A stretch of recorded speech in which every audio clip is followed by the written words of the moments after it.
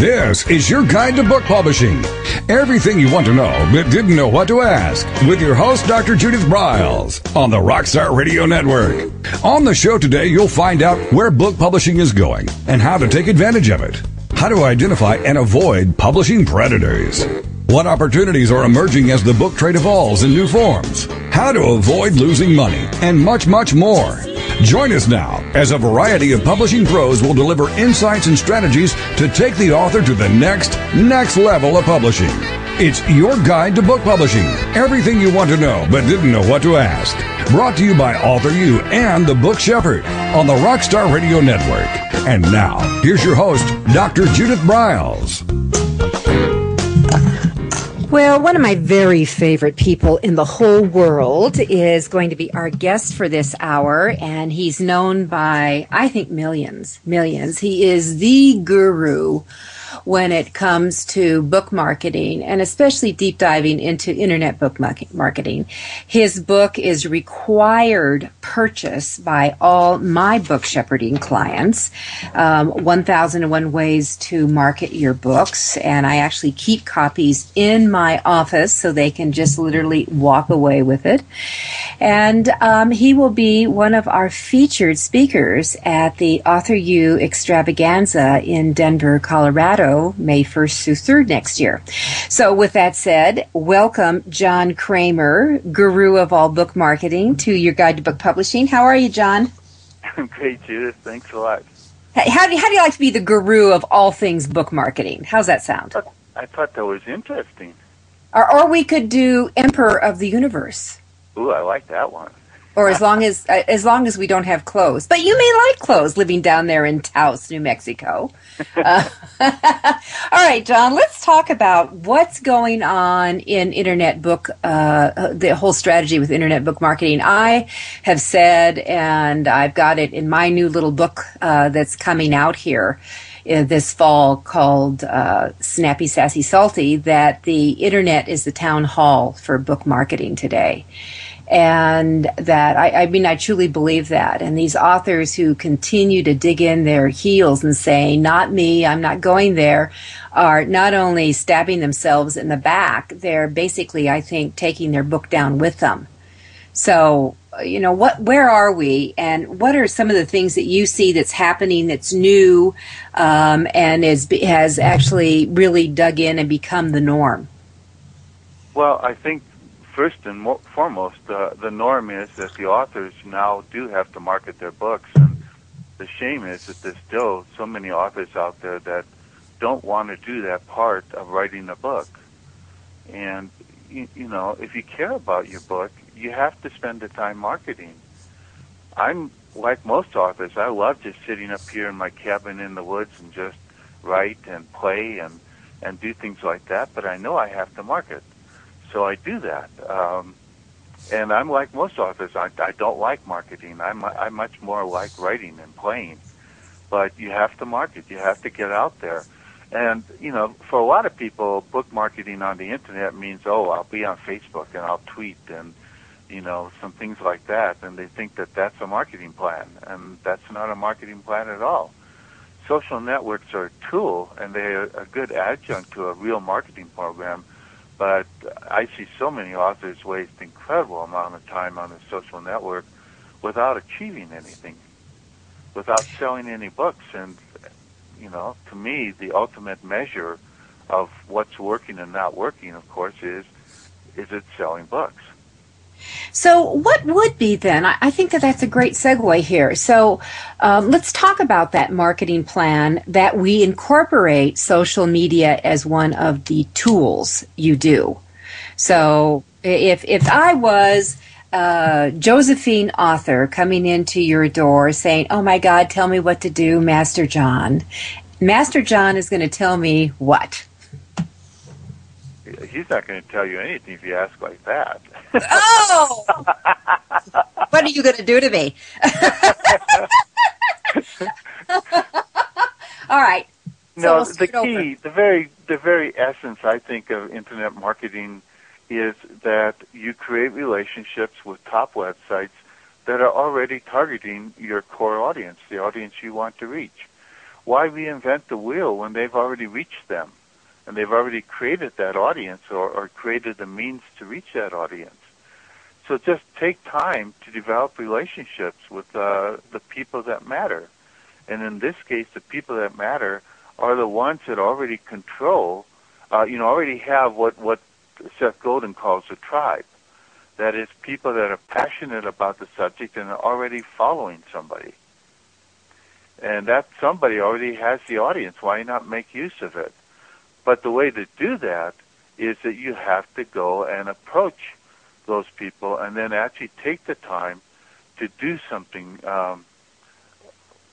with them. And the key thing with any high-traffic targeted website or blog or email newsletter is that the way that they stay high traffic is by always having new content. And I guarantee you they're not inventing most of that new content. They're finding it from somebody else.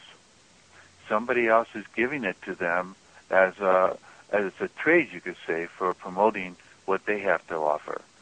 And every top-rated website, from things like Huffington Post and so on, are all using original content from other people that they give them, essentially. They don't sell it to them, they give it to them.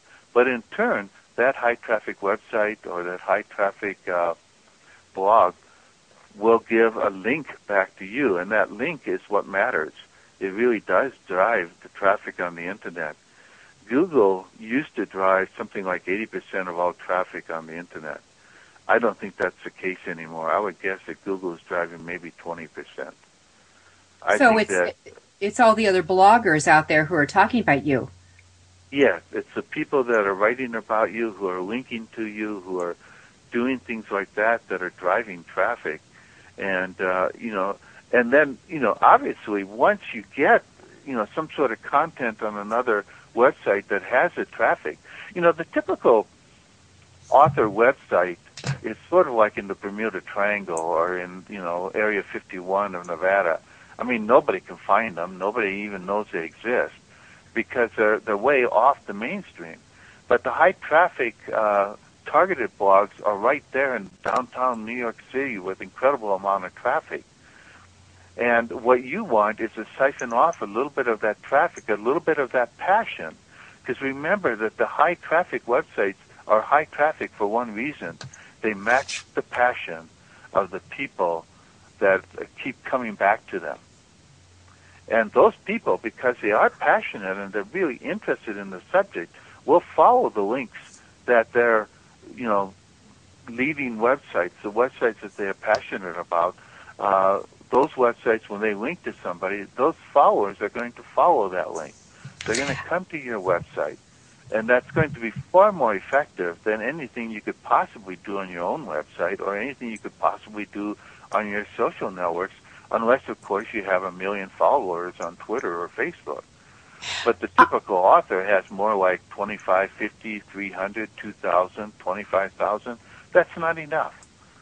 But a high-traffic blog or website is going to have 1 million or 2 million visitors a month, or at least 100,000 passionate followers coming to it. And that's the difference. That's what's going to bring traffic to your website. So your job is to create the kind of content that those those high traffic websites want, and they are hungry for, and they will reprint and then provide the link back to your website.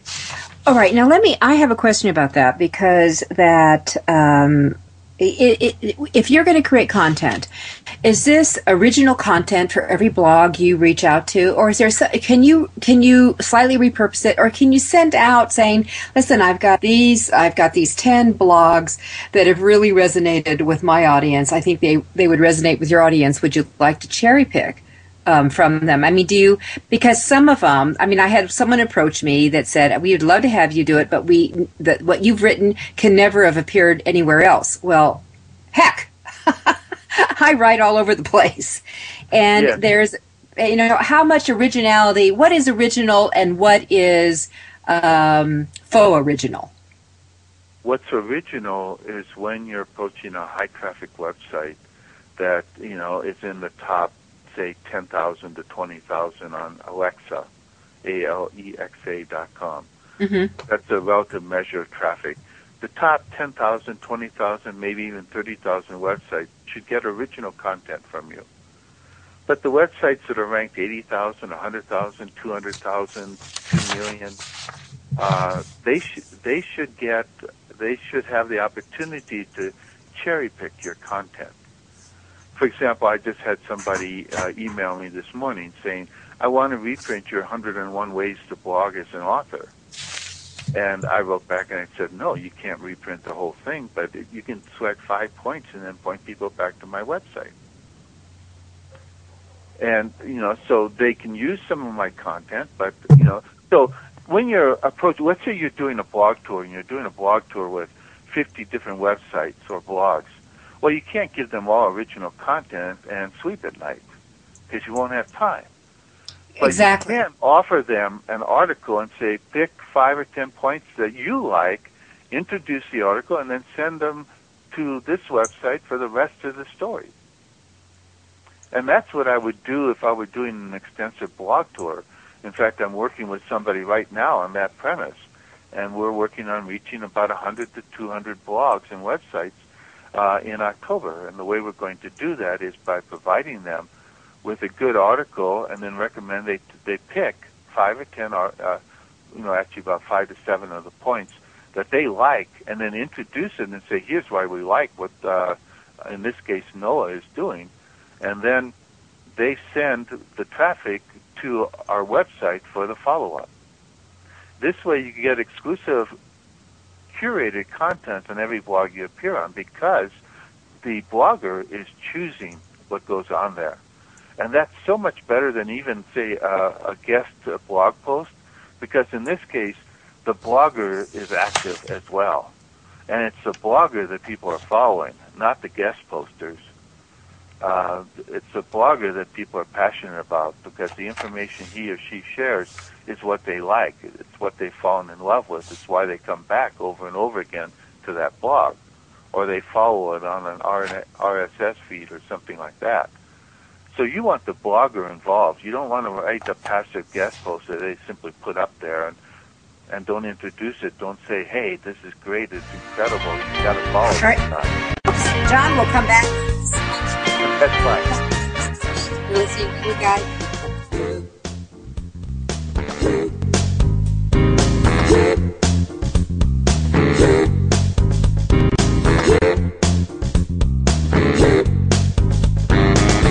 This is your guide to book publishing. Everything you want to know but didn't know what to ask. With your host, Dr. Judith Briles. And we'll be right back with more great information right after these on the Rockstar Radio Network.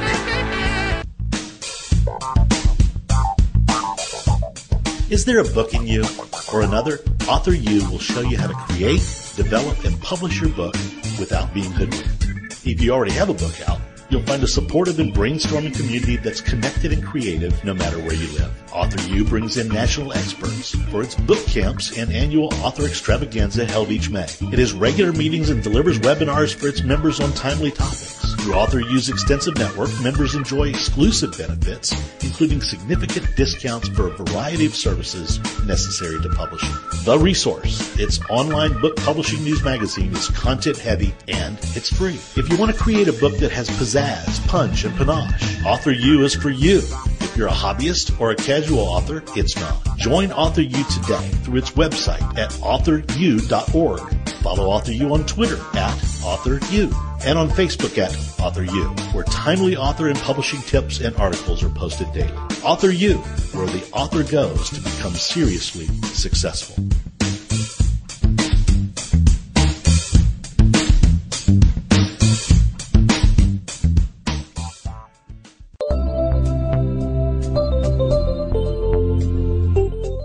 Change the way you publish online. WaveCloud is a new forum for authors to manage all their books' information in one place from start to finish, including pricing and listing summary. To learn more or sign up for email updates, visit wavecloud.com.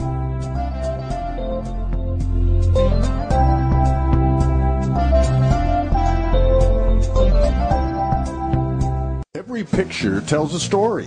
And it's a truism that people do judge a book by its cover. Nick Sellinger and NZ Graphics have been in the business of producing superior graphic cover design and interior layout for self-published authors, independent and traditional publishers for years. He has developed a reputation for excellent work, fast turnarounds, and best of all, affordable pricing. NZ Graphics also produces ebooks and book marketing materials such as posters, sell sheets, postcards, bookmarks, business cards, logos, and more. Books designed for his clients have won multiple book awards, including Best Book Award by U.S. Book News, multiple Evie Awards from the Colorado Independent Publishers Association, Indie Book Awards, the San Francisco Book Festival Award, and Freedom Medal Award from Valley Forge. Visit www.nzgraphics.com or call 303-985-4174 for more details about making your book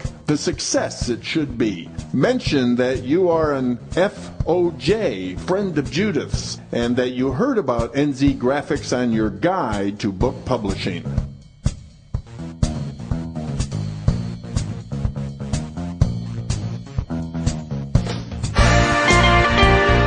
Welcome back to your guide to book publishing. Everything you want to know but didn't know what to ask on the Rockstar Radio Network. If you want to write and publish a book, if you want to be successful as an author, your guide to book publishing, everything you want to know but didn't know what to ask, is for you. Stay tuned and you'll hear about statistics, scenarios, and strategies on what to do now to get you published. So let's get back to the show. And here again is your host, Dr. Judith Briles. Alrighty, so John Kremer is with us, the guru of all things in book marketing, and we're talking about some strategies that he uses that for blogging, actually getting in and building relationships with bloggers, the master bloggers out there who really rank in at least the top 30,000 via Alexa. And that, and really, I think a great strategy where he's saying, hey, you don't give them the whole enchilada. What you do is you give them a huge, an article per se, where they has multiple points, and then they can cherry pick some of the points, and then they go back to your website, links it to your website to pick it up. That number one gets the reader over to your site, so hopefully they sign up and they start following you, and they will buy your fabulous book, and that it's more engaging for the person who is running the blog, because they're going to have to write a little segue and exit of sorts to their followers about you and the blog itself. Does that make sense, John? Did I get that right? Yes, but the key thing there is that in order to really have bloggers that really do something for you and, send their tribe to you, you really do have to create a relationship with them. And one of the best ways to do that, this is where you use the social networks most effectively, is to create relationships with other people. So if you want to get, a high-traffic blogger to notice you and pay attention to you, the first thing you start doing is retweeting him, sharing his blog posts, commenting on his Facebook post, pinning something that he's done, and things like that, because they notice that. And over time, when you then approach them, one of the first things that happens is they say, oh, yeah, I've noticed you've been commenting a lot on my blog posts or in my Facebook posts and so on, and that makes a difference. Now I'm ready to work with you. Now I'm ready to pay attention to you because you've worked to help me out, and you've been doing it consistently. I have what I call Facebook stalkers, and I love them because they're people that like everything I do. It's amazing. I mean, nobody should like everything I do. No, they shouldn't. But there are people that do. I mean, they just, they're always commenting, they're sharing, they're, Google Plusing it, things like that. And I noticed their names. If they ever came to me for something, I would bend over backwards to try to help them. In contradistinction to somebody who just emails me out of the blue and says, I want something from you. And I'm going, who are you and why should I care? Now, personally, I do care. I care about everybody that emails me. But the basic response is, I don't know you. Why should I be helping you? You better really have a good story. Now, somebody that, I know, they don't have to have the perfect story. They just have to have a good enough story that I'll still be willing to help them. But the person that comes across and has never created a relationship with me and then wants something from me better have a perfect story. Because anything less than perfect, then I'm not going to pay attention. I simply don't have the time. Nobody who runs a high-traffic website has the time to spend with people that haven't created a relationship with them. That's an amen. And and people, I get the same thing. Can you help me do this? And I don't even know who you are. Or they come out of Timbuktu and they say, can you read my book? No, I can't. And I'm also amazed, John, where people will come in and they think, well, it'll only take you a few minutes. Well, going through someone's book is not a few minutes. It could be many, many hours. And or I just need a half hour of your time. Well, if you just figure you had 5 people a day say, I just need a half hour of your time, or I just need 3 minutes, and that goes to a half hour, that basically you've got a quarter of your day is already shot. And right. I don't have that time. I don't know about you. I don't have that time. And I don't either. Even though in my book, 1001 Ways to Market Your Books, I did offer to anybody that called me that I would take 5 minutes to answer their questions. And fortunately, not too many people have taken me up on that because, as you said, those 5 minutes often turn into a half hour of free consulting. Yeah, they do. Yeah, they do. Because, I'm too nice. But the thing is that that's an offer that I made, back 10 years ago, and it's still good. But you better make use of your 5 minutes because, generally speaking, after that 5 minutes, I'm going to say, the clock has to start ticking now. That means you need to start paying me. Well, I think I've told... My wife will kill me. Mm-hmm. Well, I told someone to get their credit card out one time, and I give people 10 minutes. I've told them, if you call me, have your questions ready. You've got three major questions or 10 minutes, and that's it. And it's consistently, and I hammer on this, is when I just say, well, tell me about your book. They can't tell you succinctly and clearly about their book. Secondly, when I ask, well, tell me specifically who your book is for, they don't know who their book is for. Right. So that is what I just kind of grind on, that you have to be able, as an author, to be very clearly. And if I hear one more author say, oh, my book's for everyone, I think I'm going to throw up on them. Because they are not. Books are... everyone hasn't bought the Bible or the Koran or a lot of other books that have been perennial bestsellers for years and years and years, and still there's a lot of people that have never read them. So to assume that everybody's going to buy your book is pretty naive. Yeah. Well, I don't know if it's naive. I would put it into. I'm moving it almost into the stupid category, and this is where my short patience will run out on things, because I tell authors, when you are writing, I want you to look up, whether you're on your computer, on your yellow pad, or you're dictating, however you write, I want you just to look up, and I want you to visualize exactly who is across from you. Who is that reader you are writing for? Who is that person? What does he or she look like? What does she do? Create a Bible for me, their storyline. Because when you can get that fixated in your mind, I'm going to guarantee your writing will become easier, because you've got clarity to it. Yeah. And it's a real punch. All right, so move off writing. But I'm really surprised by that, because I'm offering a new service, an email sales promo, to go to bookstores, and then I'll send it out to the bookstores. And I'm amazed how many people who have bought that service don't have even one testimonial or blurb from a bookseller. And I'm going, this is tough. Because what is the one thing that booksellers will pay attention to? Other booksellers. Testimonials from people that they know or they recognize, or even who they don't recognize, but who is an owner or manager of a bookstore.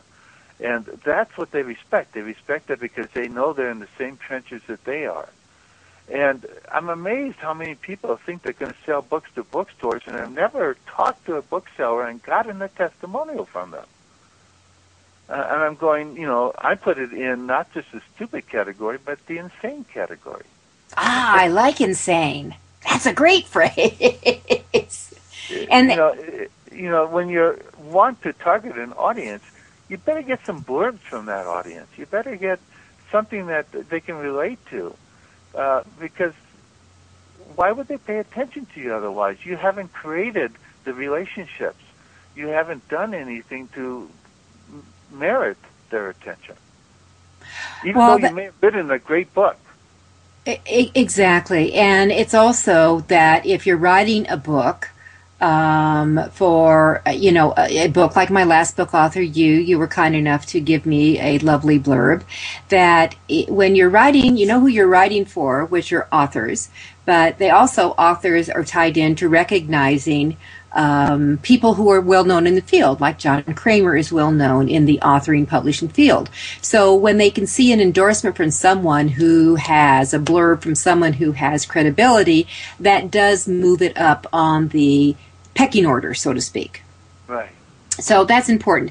All right, so John, on that, I think that's a great point, and also that ties into if your goal is to sell your books and through bookstores, you've got to market to bookstores, and you have got to get people to move their butts and credit cards into bookstores so they buy your book. Would you agree with that? Yes, but again, going back to that point about, if you want bookstores to pay attention to you, you've got to get at least one bookseller to love you. Absolutely. Yes, and there are techniques to do that. Well, we've got about 30 seconds before our next break, and what I would love to do is let's talk about booksellers, because actually I don't think they're going to go away, and I actually don't think Barnes & Noble is going to go away, but you may have some opinions on that. But let's get into the romancing of the bookseller. And I'll open with a story about how I romanced the tattered cover, because I found out who the key player was that pushed people to the bookshelf, and it wasn't the person who ran the store. It was someone else. We'll be right back.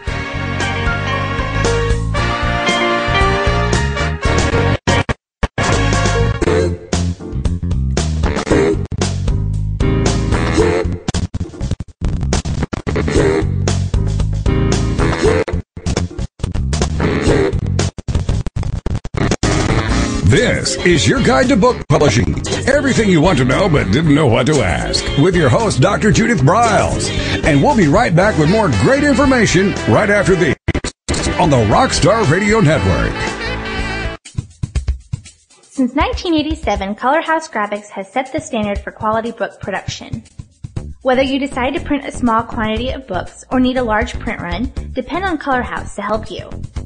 You'll receive professional help and advice the moment you reach one of our representatives. If you mention hearing about us on your guide to book publishing, Judith Briles, we will provide you a discount on the first order you place. To speak with a project manager, call us toll-free at 800-454-1916 or visit us at www.colorhousegraphics.com.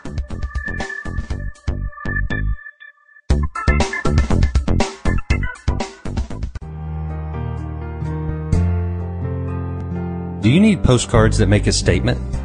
How about business cards, flyers, brochures, or NCR forms? Two Vets is the solution for all your printing needs. Providing services specially designed for authors, we deliver exceptional quality colored printing. Most important of all, we specialize in reducing your printing costs. No more waiting. No more standing in lines at your local printer. Online proofing. With our pricing tools calculator, you can get instant quotes on all your printing products, as well as shipping rates all over the United States. Just a few clicks of the mouse and you're on the way to discovering how easy and convenient online color printing should be. Contact our friendly, human account representatives. We recognize that you want answers, not voice prompts. Visit our website at www.tu-vets.com or call 1-800-894-8977.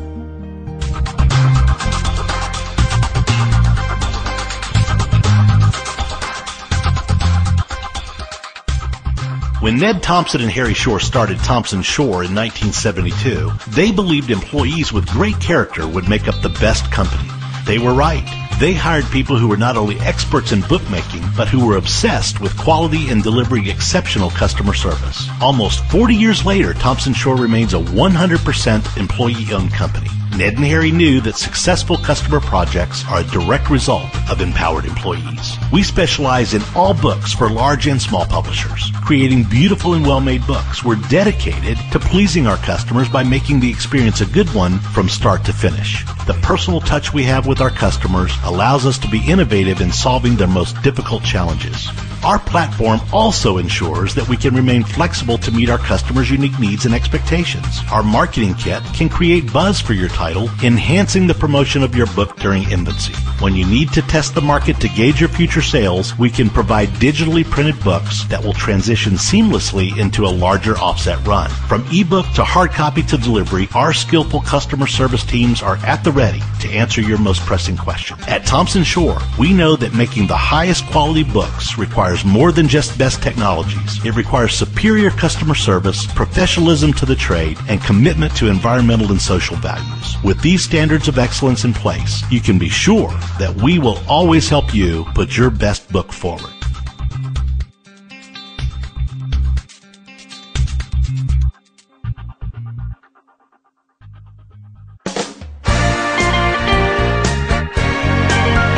Welcome back to your guide to book publishing. Everything you want to know but didn't know what to ask on the Rockstar Radio Network. Coming up, you'll hear more about statistics, scenarios, and strategies on what to do now to get you published. So let's get back to the show. And here again is your host, Dr. Judith Briles. All right, on your guide to book publishing, we often have some of our sponsors share tips and tidbits.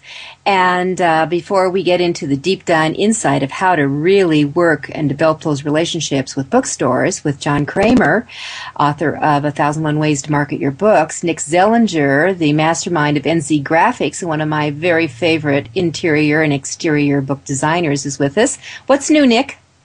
Hi, Judith. Well, I'm going to talk about my topic today, and probably it's better suited for Dr. Ruth's show, but it's size. Fun! So they get your attention. Size. Size does matter. That's my topic. Size does matter. And the reason why I'm saying that, and you and I have had this discussion before, and we're talking about book cover sizes, of course, but this discussion goes round and round and round and round with different authors. I had an author yesterday that we did her layout, and she decided she wanted to change the size of the book. So that kind of spurred this discussion on. But to your listeners out there who are just starting their book projects, it's really good to research and know an acceptable size for your genre. And you and I have talked about that before in regards to fiction. The bottom line is you want your book to be on display next to the New York Times best-selling books. You want them to look and compete and compete with them. So you need to have the same size, and nothing screams more self-published than the wrong size book. Like if you've got a 6x9 fiction book, for instance, and I know there are 6x9 trim sizes out there for fiction books, but they're fairly rare with some of the some authors. So the current go-to sizes for fiction right now are 5x8. And 5 1/4 by 8, and 5 1/2 by 8 1/2. So those are like the three most common sizes that you would consider for fiction. Nonfiction, of course, the door is kind of wide open with that in terms of size, because you can go a little bit different sizes. 6x9 is very common, and some of the landscape sizes like 7x10 or 9x6, or like your book, the Author You book, was a landscape format, which was very well suited for the way the book was laid out. Yeah, and that book started at a 6x9, and then I had my little epiphany and said, this is not going to work. And you graciously gulped and said, okay.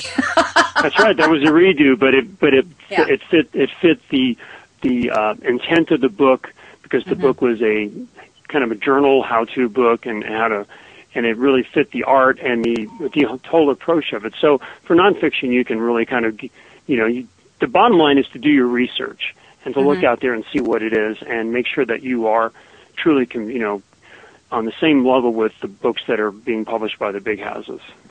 And to just recap this, in a discussion that I had, a side discussion with someone who actually sells and pitches to Barnes and Nobles all the time, is that if you're doing 6x9, it's fiction, it better be hardback. Otherwise, you do drop to that 5x8, 5 1/4 by 8, 5 1/2 by 8 1/2, because that is for trade paper. That is what New York's doing, and certainly for self-help, how-to, memoirs. All those are in the smaller size. And if you're looking at, which ties in with John's, our conversation with John Kremer about book marketing, that you've got to compete. We're marketing with them and the positioning in there. And for fiction, you want to have body, spine to show, to kind of indicate, there's some really good words in here. Yeah. There's nothing worse than a 124-page fiction book at 6x9, because that's a novella. And it just, book buyers know that, and bookstores know that, and certainly book reviewers know that. So you really have to be cognizant of it. Yeah, and then just on the side of that, Nick had a issue with another one that he was laying out because no one can make a mind. They went back and forth, 6x9, 5x8, 5 1/2 by 8 1/2.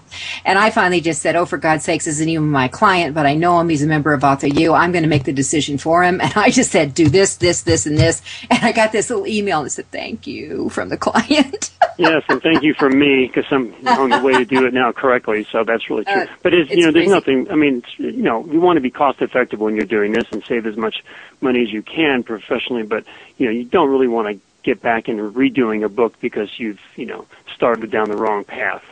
Exactly. All right, so Nick Zellinger, nzgraphics.com. And really, if you want a book that has no regrets, Nick has always been my go-to guy. Thanks, Nick.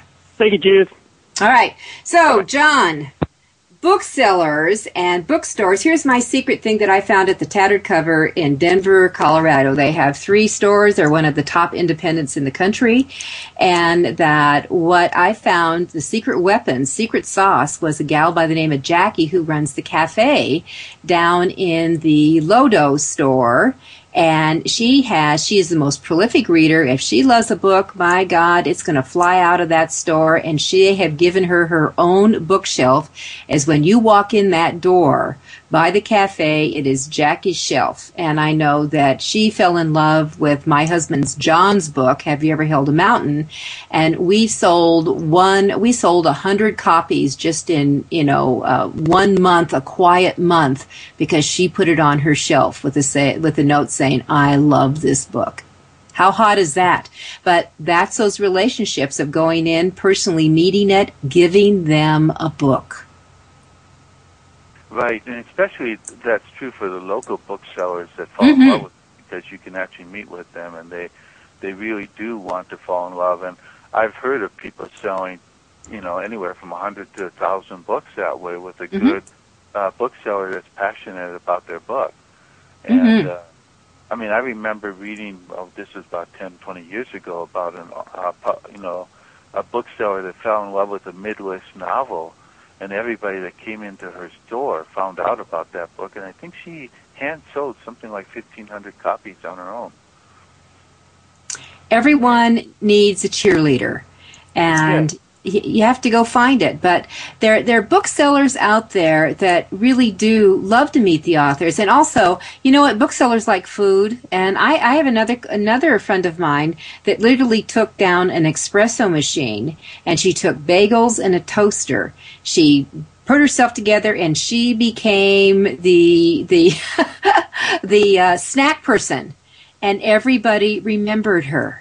And they supported her book, and they made it a bestseller in that store. Yeah, and, it's all part about creating relationships. In person, you can bring them the bagels and the tea, coffee or whatever. When you're dealing with, say, online, you have to work some other way. But if you offer them good content, if you really take the time to like them and share them and pin them and Google Plus them, then they're going to pay attention to you, because you've done your part of the relationship. And a good online relationship is where both sides win and both sides love each other and they continue to promote each other. And in fact, there was a promotion going on, an internet promotion for this new service of creating magazines on the iPad and the iStore. I saw that. I really liked the program, but one of my friends, Mike Koenig, made a super offer where he said, if you buy this, you'll get one of my new packages for free, a package that he sold for $2,000, another package that I really liked. And so I said, I'm stopping using my affiliate link. From now on, I'm sending my customers to Mike. Wow. I didn't even tell Mike. I just started doing it. Wow. And I have no idea how many people may have bought through my link to Mike, but my guess is that he made some money off of that. And it's only because he had such a great offer that it was insane for me to try to get people to do it through an offer where I wasn't offering them anything except a good program. But Mike was offering that same good program plus his great program, and there you had it. Well, much better. Yeah, exactly. Yeah, and to me, because what I try to do in my business is help out the people that follow me, the people that read my newsletter, etc. In fact, I sent out a separate newsletter issue saying, here, go buy from Mike. And, that's something that I'll do because I'm trying to help people. And so something that I think is a neat program, I want them to have it whether I get money off of it or not. Well, I think that's the win-win. I like that. Yeah, I think that's a win-win in that. All right, so what of that? We've got 1 minute before this next break here. That we went a little bit long with Nick, but what's our next? What else should we be doing besides developing relationships with booksellers? And what do you think about book selling today? And I'm gonna answer that after the break. You can do it. You can start right now. Well, I think there's still things you can do offline that still have major impact. I think TV still can sell a lot of books. I think magazines can still sell a lot of books. And, of course, I think booksellers can sell a lot of books. All right. So those are some of the things that I think you still need to spend time creating relationships with as well. Okay, and so why don't we come back? The matter is that you still have to have it. All right, so when we come back, John's going to give us 3 quick tips on building relationships. This is Judith Briles, is your guide to book publishing.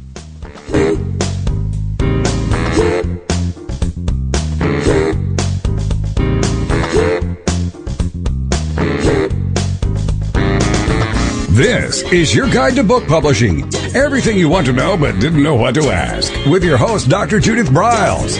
And we'll be right back with more great information right after these on the Rockstar Radio Network.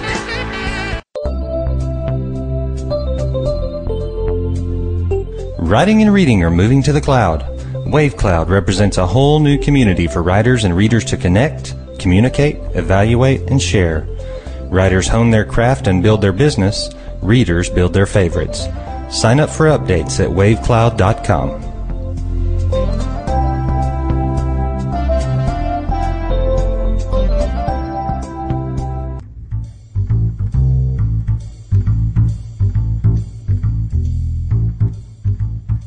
The book shepherding concept is simple. The publishing world is changing, and so must you.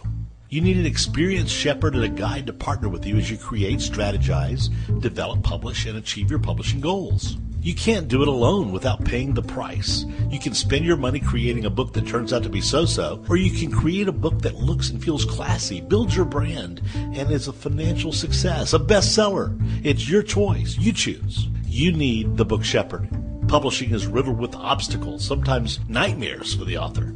You don't need problems. You want solutions. Dr. Judith Briles will shepherd you through the maze and the chaos. At times, she's had to step in and rescue a book that has been sabotaged by a publisher or by a publishing service provider or sometimes even the author themselves. Judith Briles is the book shepherd if you want to create a book with no regrets.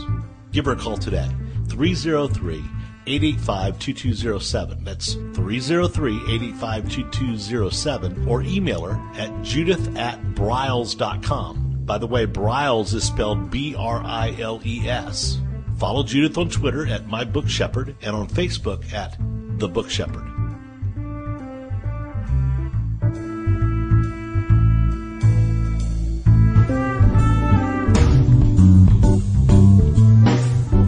At Total Printing Systems, customer service is our priority. We are located in Southern Illinois.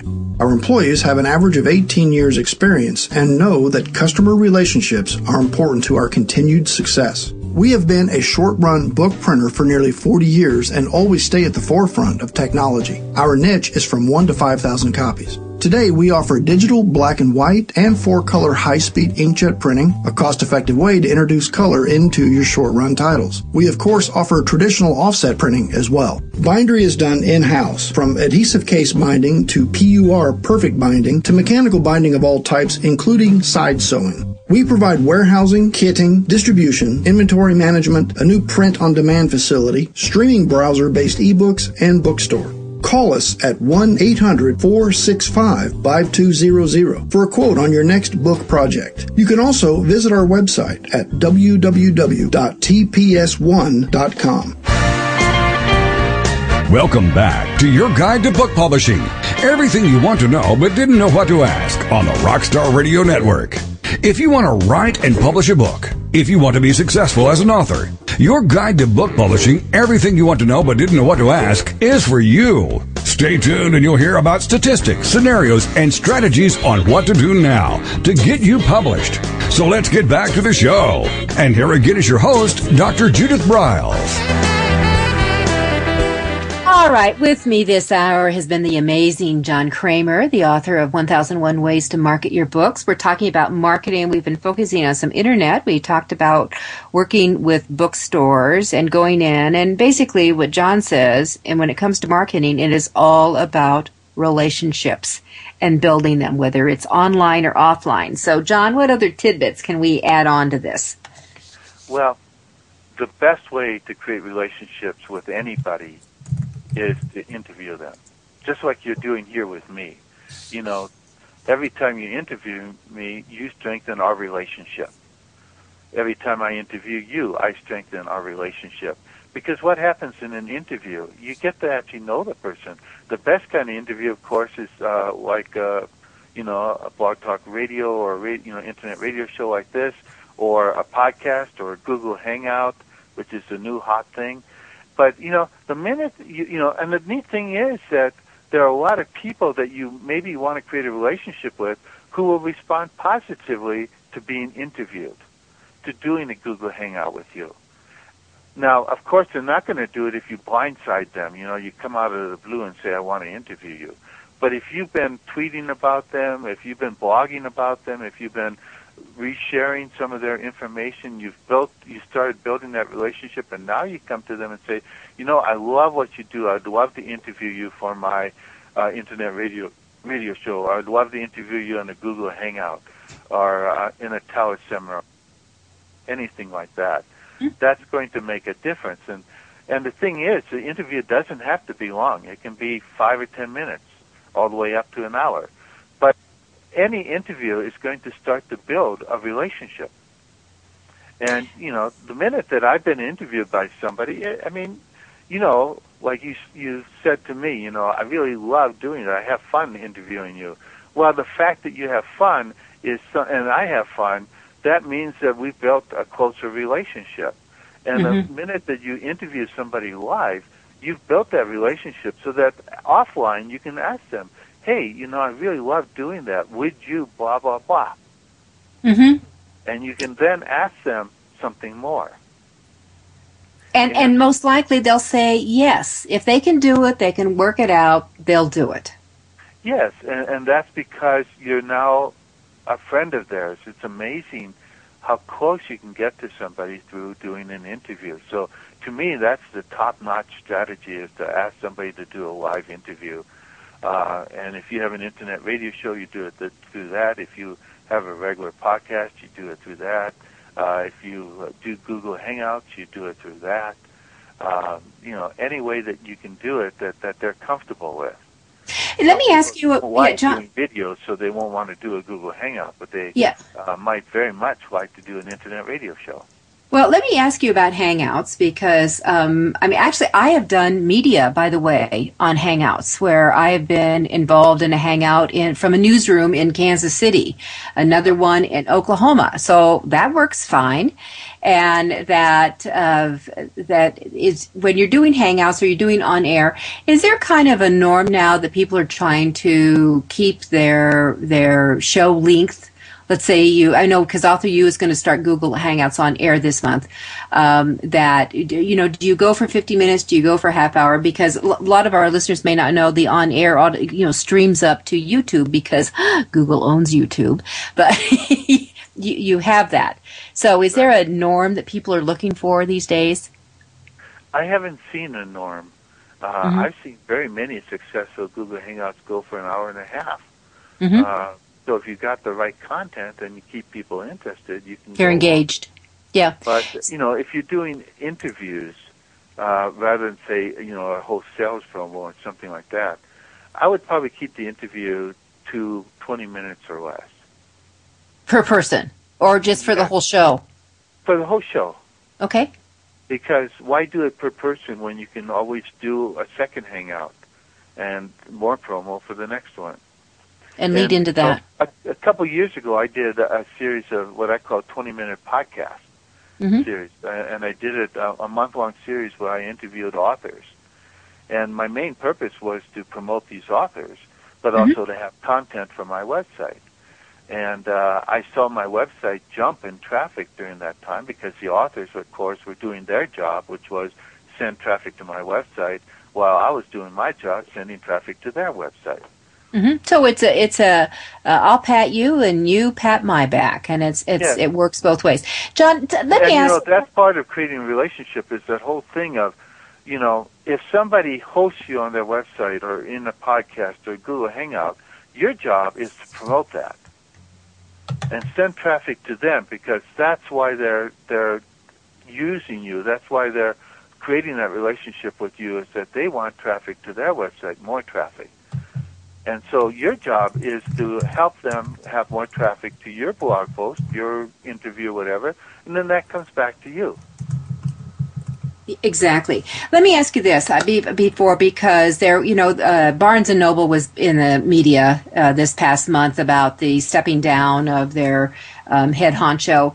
And I remember I actually was alarmed when I started seeing some of the shutdown that I called Marcella Smith, who, as you know, used to be the director of the small press division for Barnes & Noble. And Marcella's on our advisory board for Author U. And she just said, Judith, this was totally in the plans years ago because so many of these stores were such high-end leases in some of these malls and strips and stuff that they just made a decision that as the leases matured, they were just going to probably shut down and consolidate. So there's nothing new here in the closing of some of these stores. What's your take on what's going on? Well, I'm sure that what she said is probably really accurate. At the same time, I think that Barnes & Noble probably did overextend. Mm-hmm. So they do need to clean out some of the lesser performing stores, especially in regards to, what their lease is and the cost is for that particular store. Bookstores are certainly having trouble. I mean, there's no question about that. But the neat thing is that there are a lot of new independent stores opening up every month, and to me, that's indicative of the passion that people still have for bookstores. Bookstores are an incredible social networking opportunity. I mean, a lot of people go to bookstores simply to meet people of like mind. Mm-hmm. And, so I think bookstores are going to be around for a long time. Tattered Cover is going to be, because they have such an incredible model, are going to be around, even if physical books disappear, Tattered Cover will still be around in some form. Yeah, because and I don't believe physical books are disappearing. If no new books are printed, let's say all books go to ebooks, there's still going to be an incredible market for used books.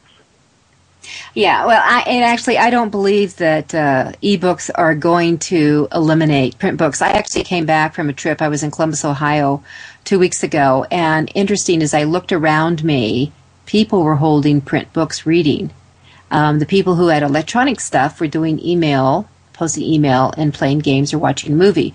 But the book reading, interesting, was back to the print books. And I know the Tattered Cover has recently reported to me that they're seeing an increase in book sales. And there's data that shows on retention in kids now that if you're using totally electronic versus the print model, the cognitive side, retention is not as high. So I think that there's going to be some stuff that you may see a little bit retracing different ways. And as I know that John Zeck, who heads up the Tattered Press, their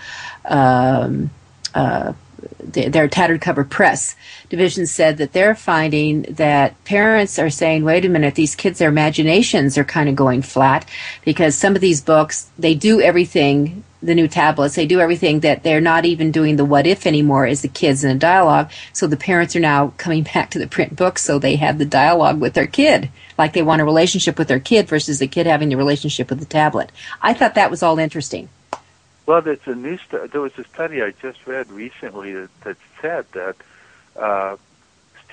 college students that take notes on an iPad or a computer, score 20% less than people that on tests than people that take notes by hand. Oh, I believe that because there's something with the motion of the hand and doing it and connecting with the brain. There's studies that show that there's a higher retention with that. All right, so we have 2 minutes. A couple of more tips for our listeners before we exit for the day. Well, the main thing is to care about the people that you want to create relationships with. If you really like what they're doing and if you really care about what they're doing, that will come through in your approach to them, and that's what's going to make them say yes to you. If you just come to them and it's a generic sort of pitch, what's their incentive? Why would they care? That's why, to me, they say that high tech is still very much high touch, and it really does matter. The relationships. Tim Ferriss did his successful blog tour by creating relationships by taking people out for drinks at conferences. And that's how he created his relationships with the top internet marketers that then went on to promote his 4-hour work week. So the booze factor was in play. The booze factor. All right. It's almost like the cooties factor. Oh, God, here we go. Okay, so with that, we're going to do a wrap-up. I want to thank John Kremer. Everyone should go to bookmarket.com, sign up for his e-zine, pay attention. The man knows what he's doing, and make sure you come to Author U Extravaganza next May 1 to 3 next year here in Denver because John will be sharing it all. Thanks, John. Glad to have you back. All right.